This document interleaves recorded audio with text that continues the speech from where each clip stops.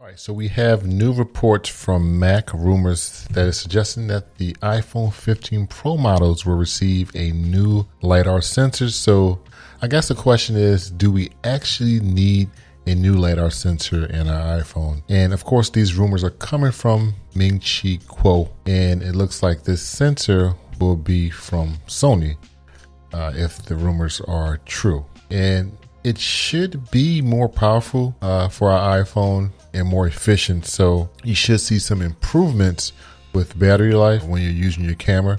And it also should give you the ability to capture better depth at longer distances. And one of the things I really like is better low light performance. So you can get better pictures when the sun sets, which at the end of the day, it's just going to give us the ability to have better pictures.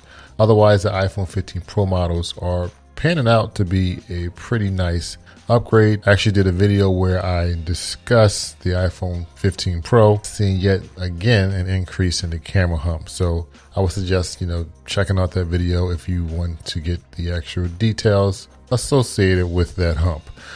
I will say, I am really sad that we haven't heard any additional rumors for the iPhone 15 Pros adding a periscope lens, which is similar to what we have on the Samsung S23 Ultra, which would enable us to zoom into subjects with more clarity. So that's something I think that we all could benefit from. I know it's something that I would benefit from, but we all know that Apple tends to kind of drag their feet with things of this sort. So we're just a little over 6 months from the iPhone 15 Pro device launching. I think as the rumors continue, some rumors will continue and some rumors will fall off. The rumor for this LiDAR sensor, I think it's something that will hang around, and I think it's something that we will actually see in the next iPhone 15 Pro.